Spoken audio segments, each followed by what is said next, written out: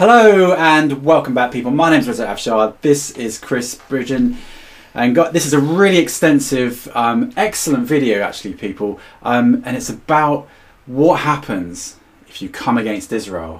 What are the consequences? So this is really good. Now, I beg you to watch this. Yeah. So we've been talking about this for a while now. Putting this video together.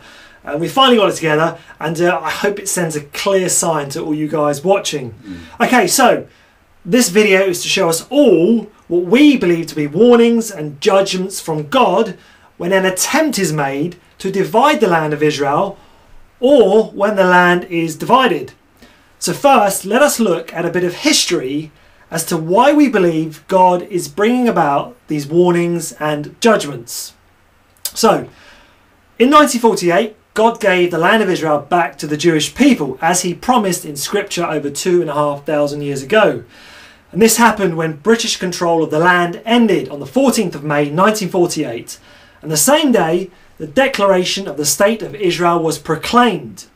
In a single day, the country of Israel was reborn, thus fulfilling Isaiah chapter 66, part of verse 8, which reads, "Can a country be born in a day, or a nation be brought forth in a moment? Yet no sooner is Zion in labour than she gives birth to her children." So this is what the land of Israel looked like in 1948, and Israel is in yellow. Then in 1967, during the Six-Day War, Israel captured the Egyptian Sinai, the Gaza Strip, the West Bank and the Golan Heights.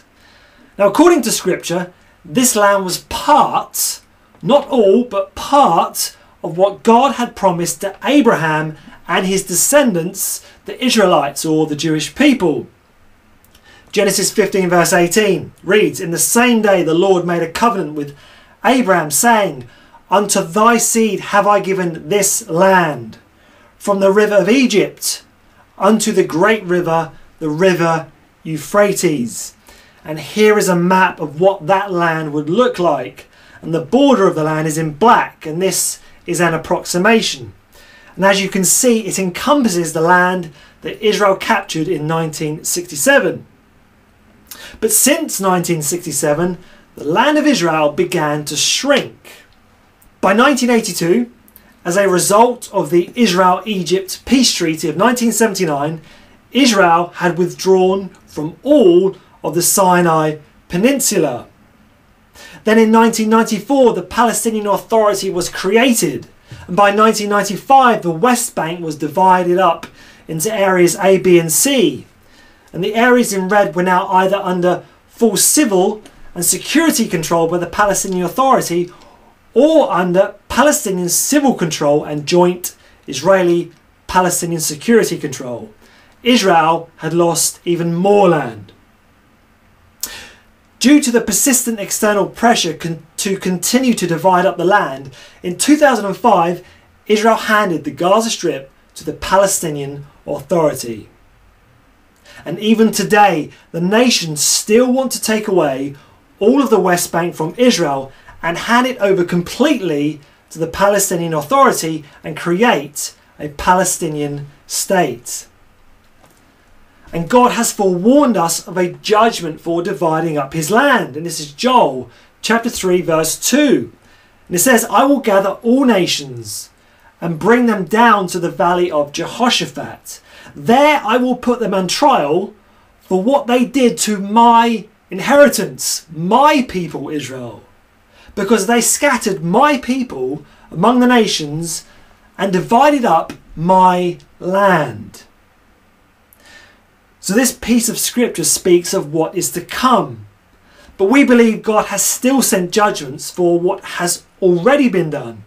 And we feel that these judgments have mainly come in the form of hurricanes, storms, floodings, earthquake, again, as God warns us he will in scripture.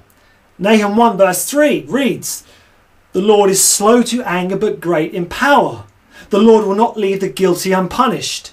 His ways in the whirlwind and the storm, and clouds are the dust of his feet." So let us look at some of these events that we believe God has judged according to the people that have come against Israel. Okay, 30th of October 1991. The Madrid Peace Conference. George H. Bush opens historic Mid-East conference where he attempted to divide the land of Israel in exchange for peace with the Palestinians. The same day, the perfect storm hits the North Atlantic. Two weather systems clash over the Atlantic Ocean, causing 40 to 80 foot waves. This massive surf caused extensive coastal flooding, particularly in Massachusetts. President Bush's home and vacation compound were severely damaged by the storm. Waves as high as his 3-story house filled the house with seawater and caused extensive damage. The Madrid Peace Conference talks continue and move to Washington, D.C. Now, 12 meetings were held in Washington from the 9th of December 1991 to the 24th of January 1994. On the 24th of August 1992, during the times these meetings took place, the most destructive hurricane in US history comes ashore, Hurricane Andrew. It produced an estimated $26.5 billion in damage and leaving 180,000 homeless in Florida. Alongside these meetings in Washington, negotiations were also taking place in secret as an outgrowth of the Madrid Peace Conference called the Oslo Accord. Now, the Oslo Accord provided for the creation of the Palestinian Authority. And as we've heard, the Palestinian Authority would govern Israeli territory under their control. Now, the Oslo Accords were signed in Washington, D.C. on the 13th of September 1993 in the presence of Yasser Arafat, the Israeli Prime Minister, and US President Bill Clinton. Leading up to this signing, severe flooding was affecting parts of the US and would be known as the Great Flood of 1993. The flooding began in April and ended in October 1993, several weeks after the Oslo Accords were signed in Washington, D.C. The flood was among the most costly and devastating to ever occur in the US, with $15 billion in damages. 16th of January 1994, President Bill Clinton meets with Syria's President Hafez al-Assad in Geneva, and they talk about a peace agreement with Israel that includes Israel giving up the Golan Heights. Within 24 hours, a powerful 6.7 earthquake rocks Southern California, the North Ridge earthquake. The death toll was 57, with more than 8,700 injured. In addition, property damage was estimated to be between $13 billion and $40 billion, making it one of the costliest natural disasters in US history. 15th of October 1998. Middle East peace talks begin in Maryland, US, for 9 days. Israeli Prime Minister Benjamin Netanyahu and Palestinian leader Yasser Arafat meet at the Wye River Plantation, and the talks focus on Israel giving up 13% of the West Bank to the Palestinians. On the 17th of October, 2 days after the talks began, heavy rain hit Texas that surprised experts.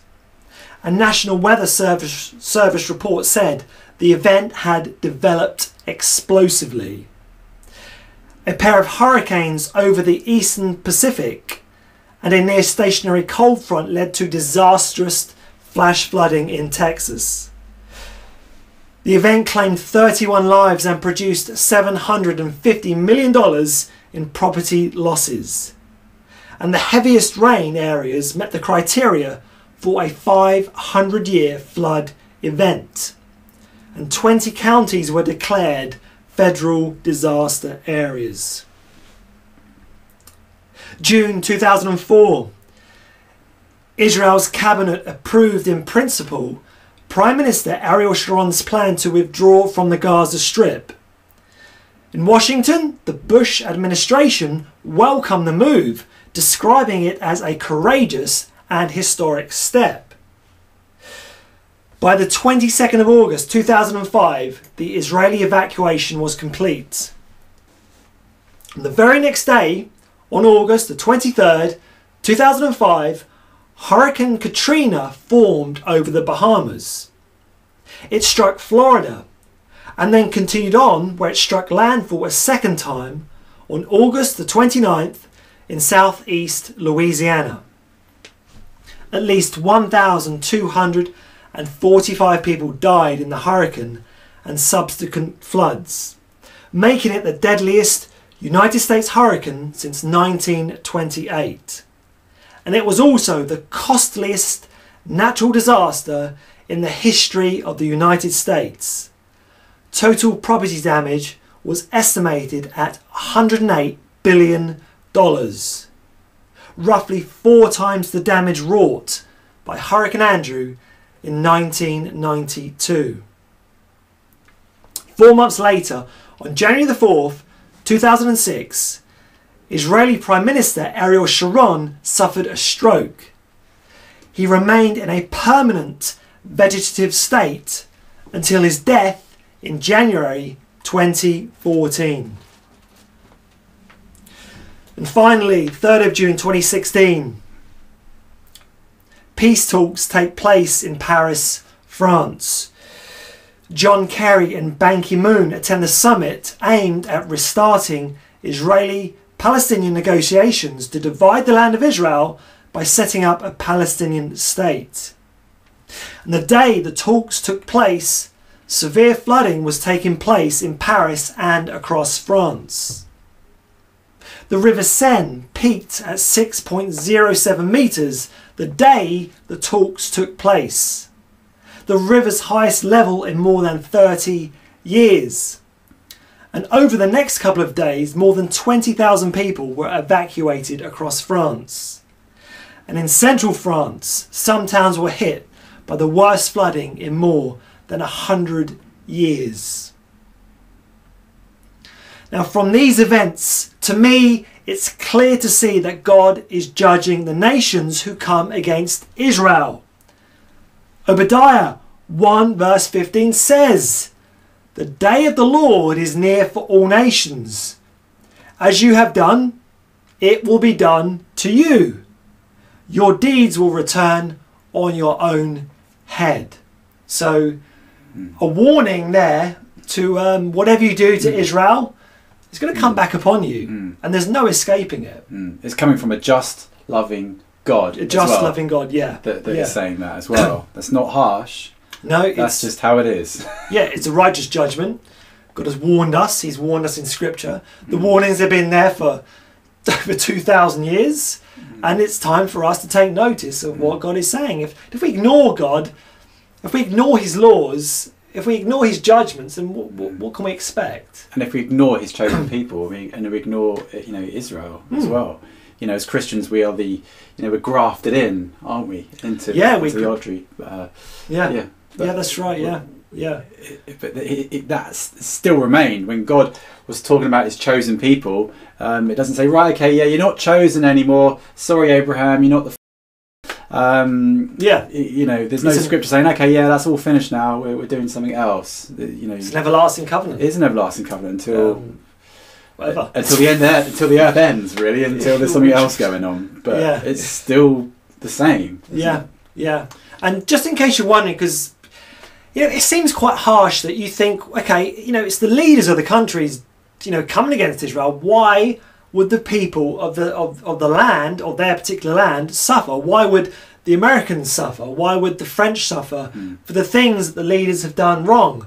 Well, unfortunately, that's the way God judges, and it's a scriptural judgment. If we look at 1 Chronicles chapter 21, it talks about King David. King David sent his commanders to count the fighting men throughout Israel, and he was doing it in pride. He wanted to see how sort of great his army and great his country had become. But it was evil in the sight of God, because it was God who made King David the man he is. It was God who made Israel the country that it was. And it was God who gave really this great army, and God sent a judgment on the people because of what the leader had done, because of what King David had done. And an angel of the Lord went out and struck down 70,000 men of Israel because of what King David had done. Wow. So the judgment, unfortunately, came against the people, even though it was effectively one man doing wrong. And it was God doing it, not Satan, like people keep saying. Exactly, yeah. It was God bringing about the judgment and not Satan. But it was Satan that was tempting his heart. It was, and obviously King David went with it, and King David really should have known better. Yeah. Because it was all of his life, God had sort of guided and brought up King David, and from nothing to be the greatest king of Israel, really, apart from the Lord, of course. Yeah. So yeah, guys, it's we don't always have the answers to why God does what He does, unfortunately, but that's really what comes back to faith. Trusting that he's a just God and a righteous God, and just because we don't understand everything doesn't mean that it's wrong or it's not right or we should dismiss it. Sometimes we just got to trust in His word and say, I don't get it all the time, but you're a just God, and I trust you. So that's really good advice to everyone who reads the scriptures. It's really good to say, I don't know, I don't know. There's certain things that we do know, and I don't know what it is about human beings. I don't know, what is it about human beings? We always want to find out.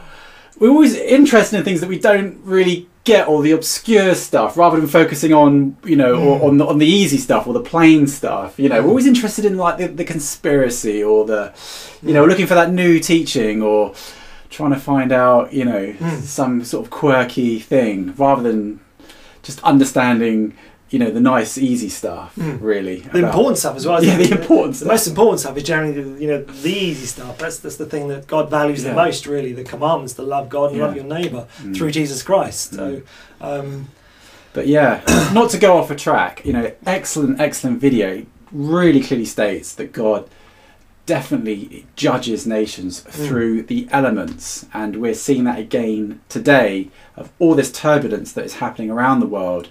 And we painlessly, is that the right word? It's not painlessly. It's painful, I suppose, at times, isn't it? Painfully, Put all this stuff together, tirelessly, to show you how bad things are getting, really. And then really, all of this stuff is really about the end result for this whole thing is the same thing. It's to turn to Jesus, to repent, to ask for forgiveness, to believe in Him, and to be saved. That's the whole point of the whole thing. That's what it always comes back to. Make sure you are right with God. And the only one that can make you righteous is the Lord Jesus Christ. He is your righteousness. So give your heart, give your life to Him. Tell Him that you're sorry for everything that you've done, and ask Him to help you walk as best you can, I would say. No one is perfect. You're going to mess up.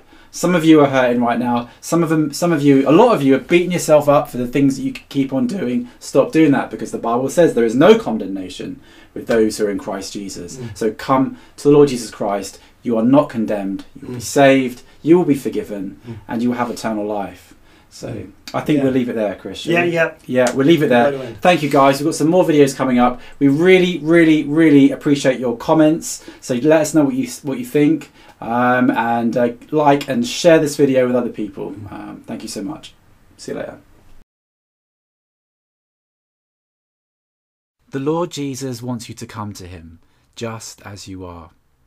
He wants you to come to Him no matter what you have done in your life, no matter what mistakes you have made. He is kind, understanding, and always forgiving. He cares very much about each one of us. Maybe you are unsure if you really have given your heart fully to the Lord Jesus. Maybe you would like to say yes to Him for the very first time. Or maybe you would like to recommit your life to the Lord Jesus and start afresh today. The Bible says, salvation is found in no one else, for there is no other name under heaven given to men by which we must be saved.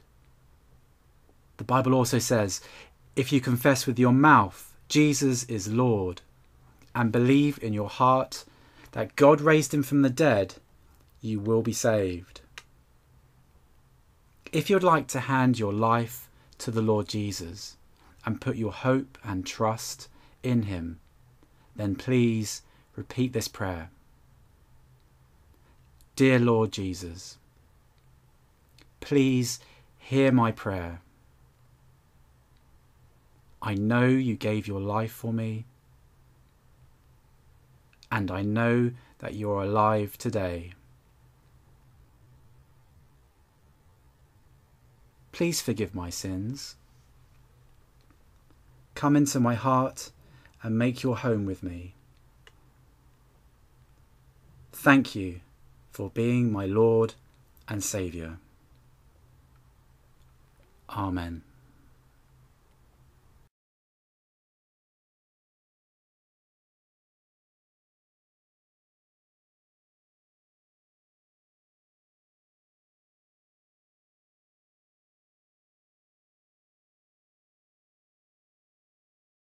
Would you like to watch a Christian film, word for word, from the Bible? We have the Gospel of Matthew. Ask, and it will be given to you. The Gospel of John. There is the Lamb of God who takes away the sin of the world.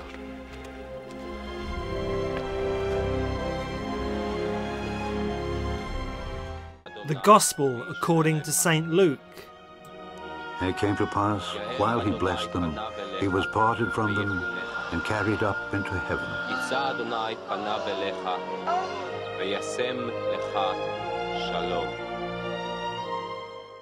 And the Acts of the Apostles.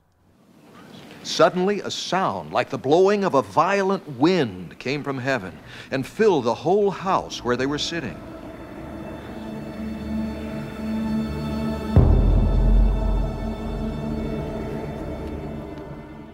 And please don't forget to subscribe to our channel.